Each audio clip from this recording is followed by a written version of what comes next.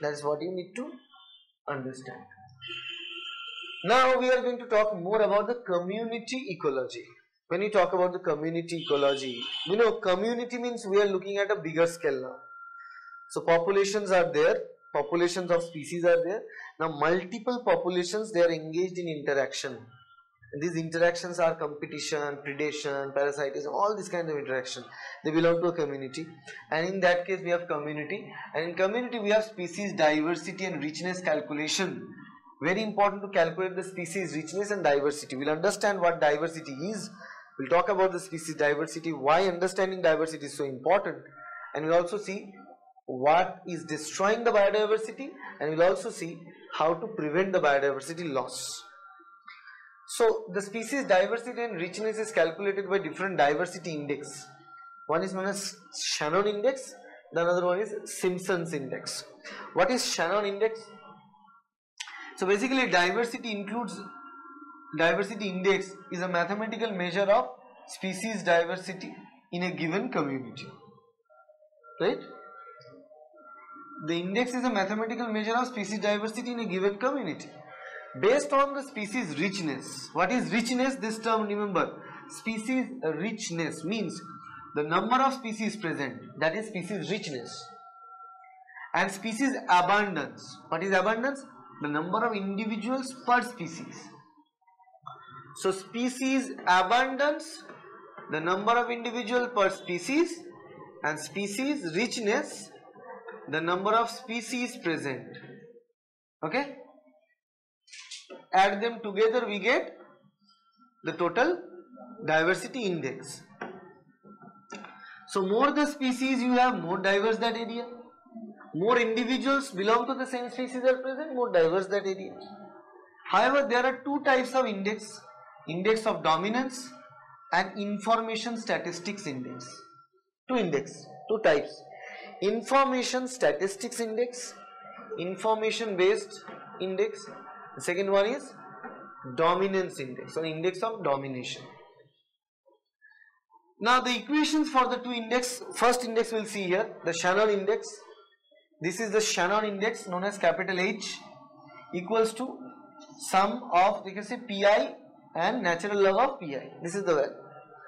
What Shannon index stated, it's an index of informational statistics. So this informational statistical index is known as Shannon index. Shannon index. So this index encounters all species, number of individuals belonging to the species. It accounts for everything. Okay? And in this picture what you can see is that this P, remember this P is what? A proportion, that is small n by capital N. Number of individuals of one particular species, small n, divided by the total number of individuals that are present, capital N. Okay? Small n by capital N, that is known as P. So this P value is nothing but that. Okay? Natural log and summation is the sum of the calculation. S is the number of species that are present there. Okay? Two things. One is the total number of species and second is the individuals belonging to that same species. Total individuals belong to the same species. Both of them account for the index, the richness. Okay? Richness and abundance. Both should be added. So both values are counted with the help of Shannon index. So when you say Shannon index of an area, this is the Shannon index. And this is the high value of Shannon index, means high diversifying area, high diversity, high value, high diversity. Now that diversity means theoretical diversity of all the individuals that are present there. It take account for all the individuals that are present. So even if any one single new species you add or any existing species you subtract, it's going to change the Shannon index. It's going to change the value of Shannon index.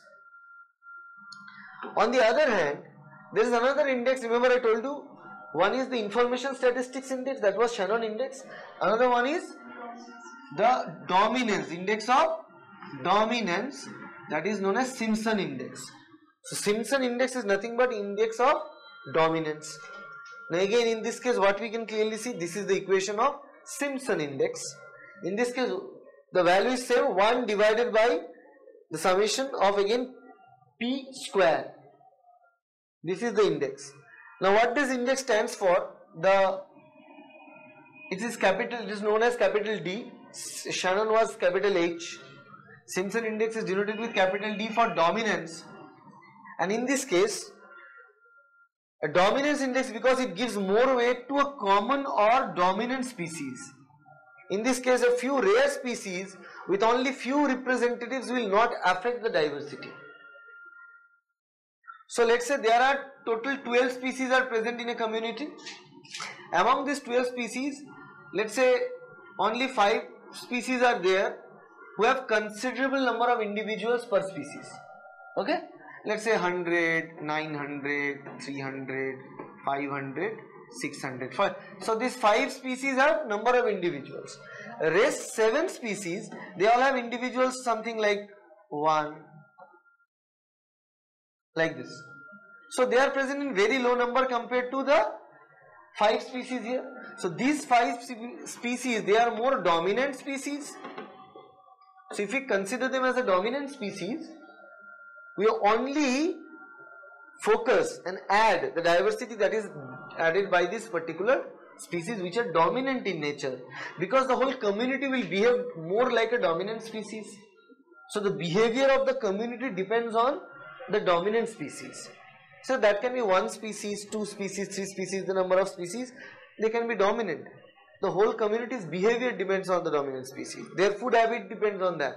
Their environmental suitability depends on dominant species, everything. So Simpson index always deal with the dominant values, the dominant species that are living. So the diversity we calculate here are the diversity for the dominant species and not for any rare species that are living there. Any rare species we don't count in the Simpson index. We count it in the Shannon index.